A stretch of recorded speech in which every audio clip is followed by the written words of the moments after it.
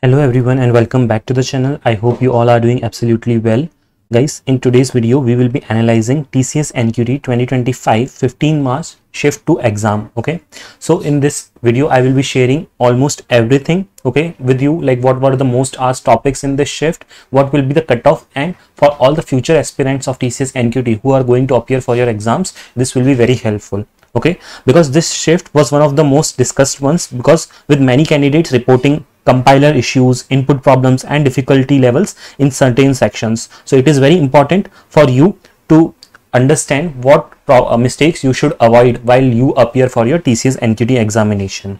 So before we start this video, if you are new to my channel, make sure to subscribe to the channel, as I regularly upload these kinds of helpful videos, and there is a complete playlist on TCS NQT that I am running on my channel. Make sure to practice questions from that video playlist too.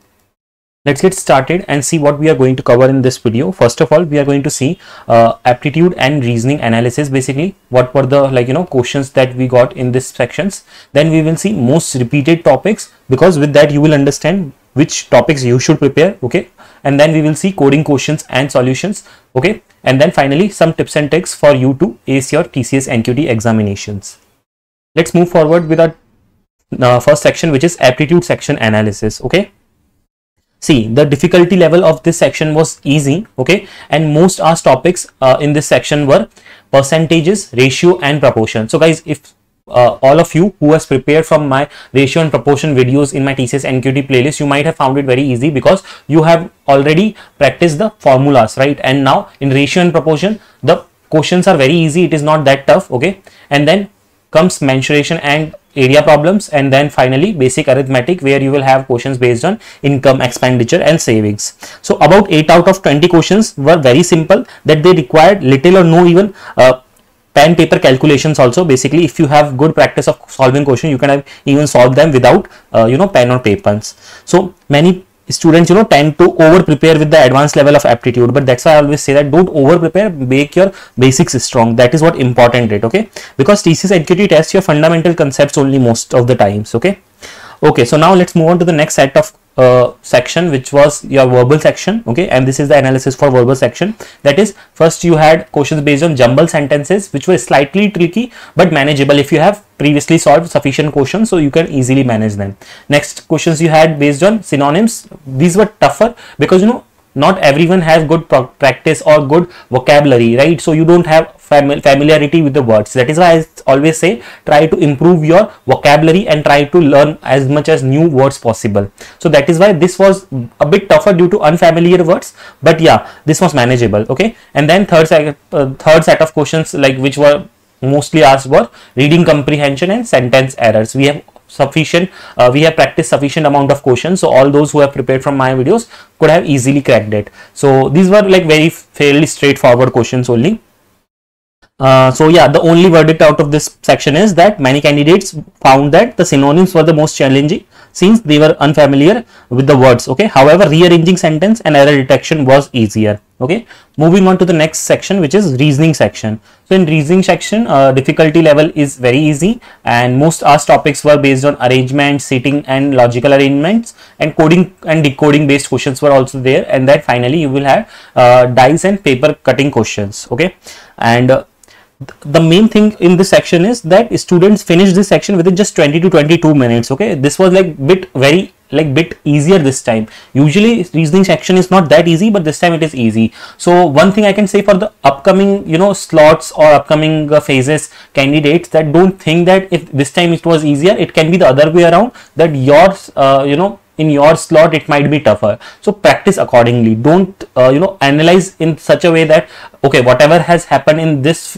slot, so exactly will come in our slot also. This is just to give you a rough idea that which section you should focus and which types of questions you should focus more on, and so that you can get more marks. Okay, so that you clarify at least the basic ninja one. Okay, let's see the next set of questions that we had. Okay, so we had advanced section, right, where quantitative and logical reasoning questions were there. So 9+ questions were directly mathematical manipulations, and then quadratic equation and foundational problem were there. And finally, even advanced section was easier than expected. This is told by most of the students, that in the basic section, the reasoning was a bit tougher as compared to the advanced one. The reasoning level of reasoning questions in the advanced one were very easy, so which is a good thing, right? You can easily score marks.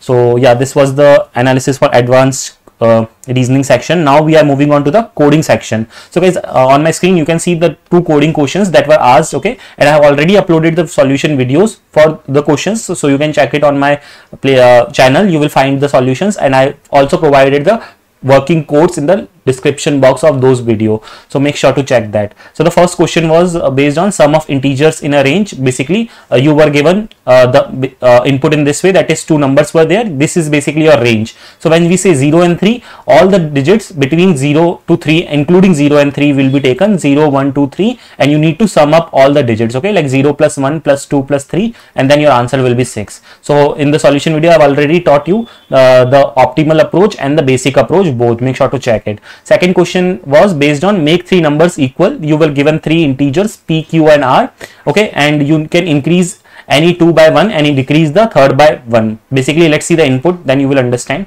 And you have to basically find the minimum operations to make them equal or return -1 if possible. So see, 1 2 and 3 is there, okay. So what you will do, firstly you will in one operation you have to increase 2 digits by 1 and decrease 1 digit by -1. So see, if we increase this with +1 and -1, what we will get? 1 plus 1 is 2, 2 plus 1 is 3, and 3 minus 1 is 2. Okay, in this way you will do different combinations and all. Finally, if you don't find that it is not possible, so you will give -1.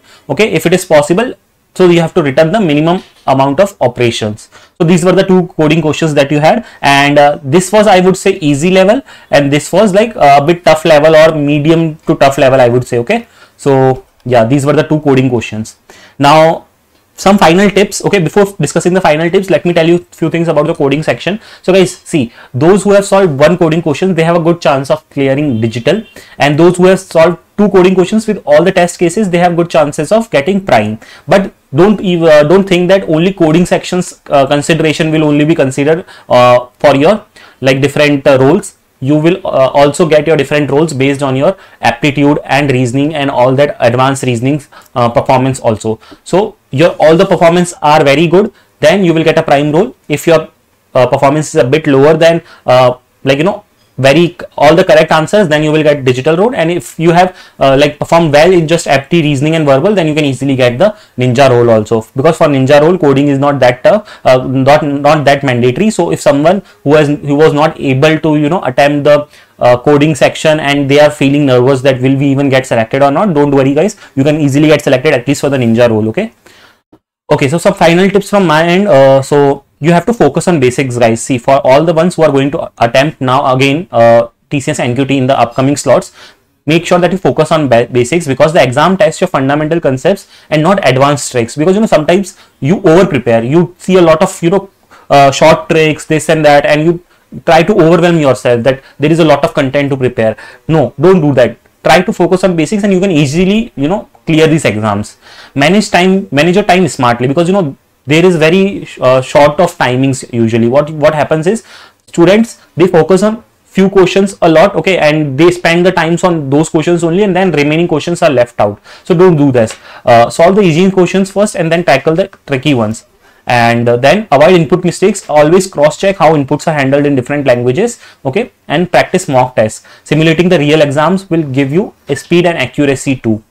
Stay calm and confident. Most students overthink. Just trust on your preparation and perform well. Okay, now also one more thing about coding part, we have seen that the most of the issues were faced in Java. Okay, compiler issues were faced in Java, and the least amount of issues were faced in Python, and C++ and C were like equal and moderate level.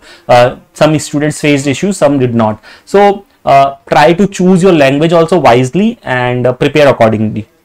So I think I have tried to cover all the analysis. If you have any more doubts, you can put it in the comment section. If you are finding this videos helpful, please write the word helpful in the comment box so that I get to know how many of you are preparing for your upcoming TCS NQT examination. And I will soon post more actual questions, okay, videos related to actual questions that were asked in these slots, okay, related to aptitude, verbal and reasoning. So make sure that you subscribe to the channel so that you don't miss on the notification when I will upload those videos. That's all for this video. Thanks for watching the video and I will see you next time.